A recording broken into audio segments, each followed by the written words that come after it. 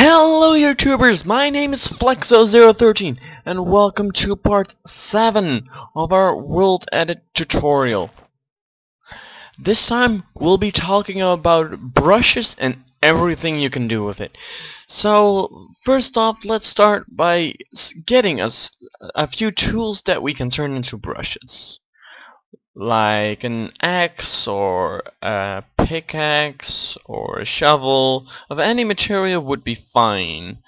So let's just say we will use these 6 tools as brushes. So first off, let's fly a high engineer so we can see what we're doing. The command we will be using is //brush, for short //br. Then space, and we can define a certain shape that we will bind to the brush.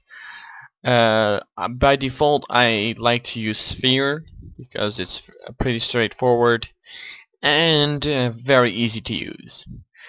Now we will specify the block type that we will generate. So let's say we want stone, which is regular 1.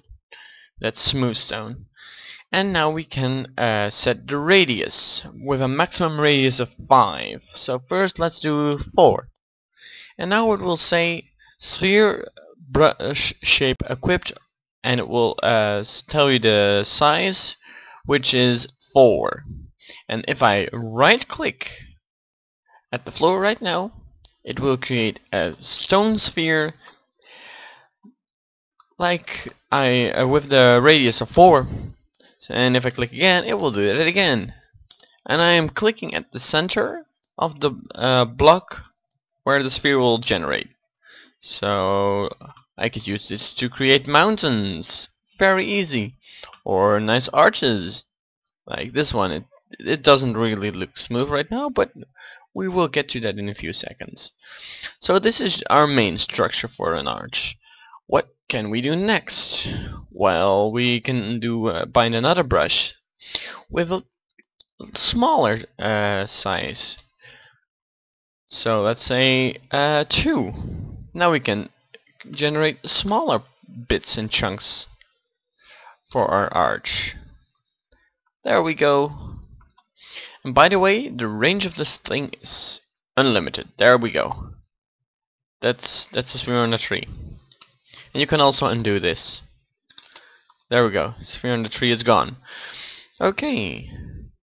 And we could the next thing we will use is the /material command, which is /material or /mat for short.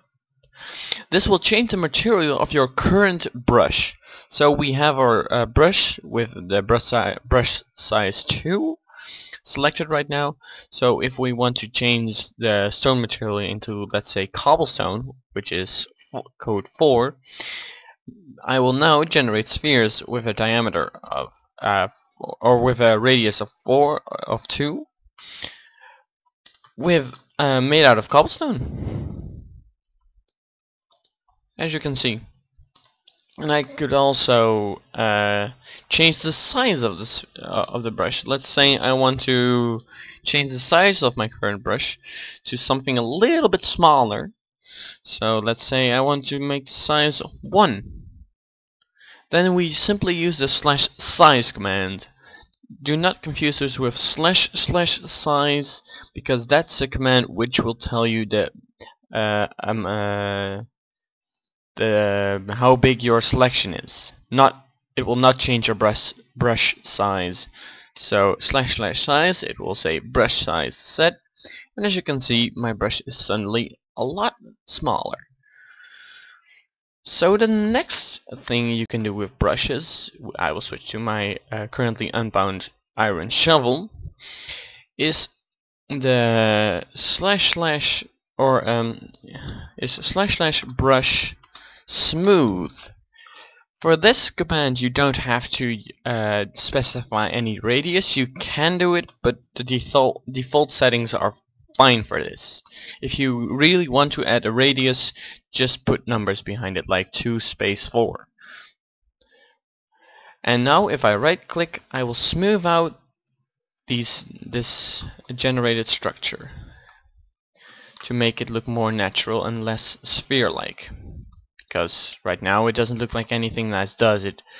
So a little bit like this, and it will smooth out the edges nicely, and we are making our arch a lot nicer with the brush that's smoothing.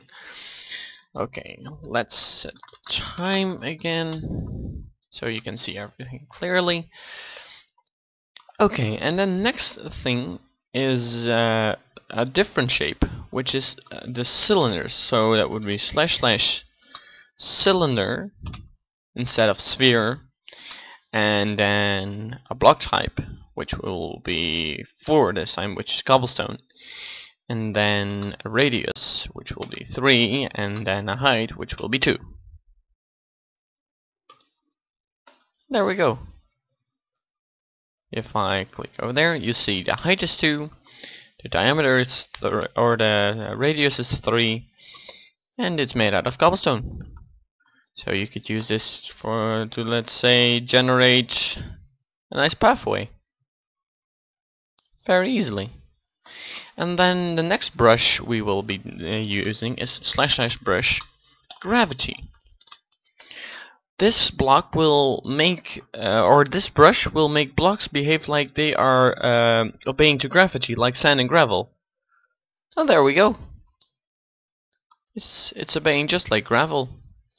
I could do it over here, and then my selected blocks will act like they are obeying to gravity, which can be really nice to deform structures to make them look old, and you can specify the radius to make it a little bit smaller, because this can have way more effect than you want to have. So, but you can also do / undo with this brush. You can do that with any brush. And now I will talk about the mask command. Let's say you have something like this over here.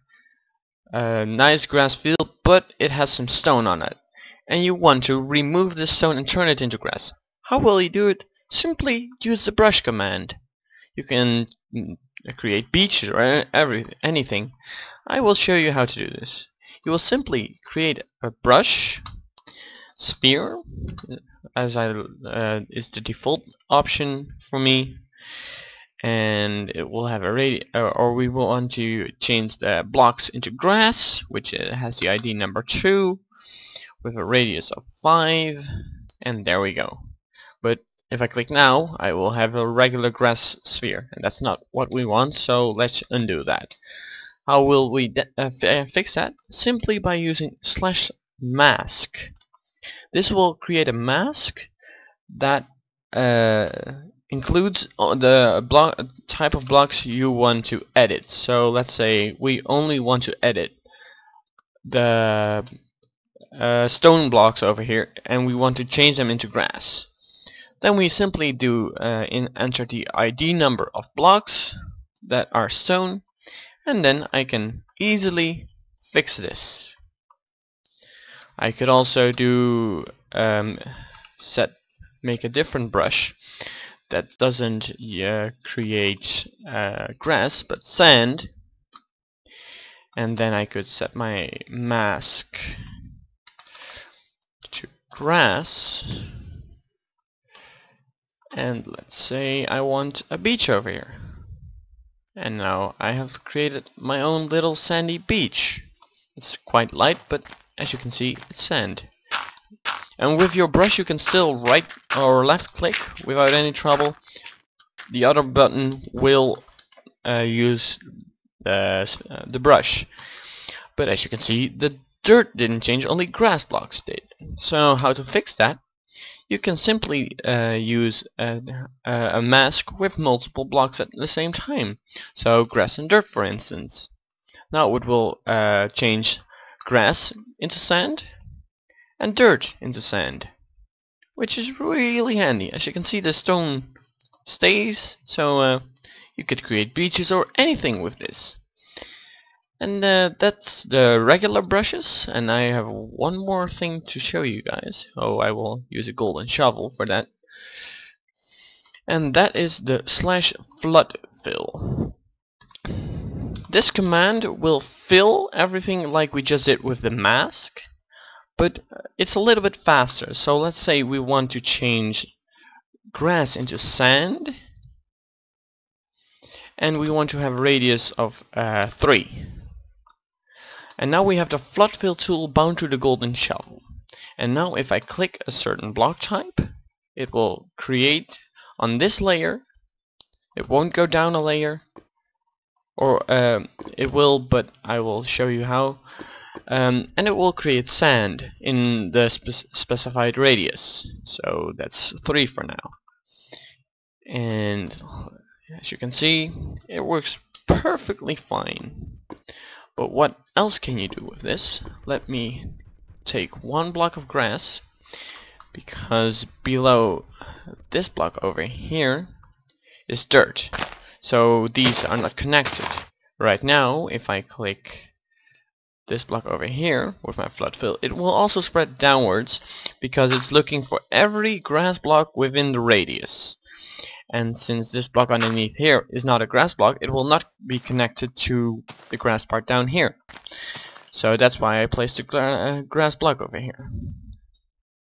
So that's pretty much everything you need to know about brushes. And if you want to unbind one of your items, like the golden shovel, which is now your floodfill tool, you simply do /none.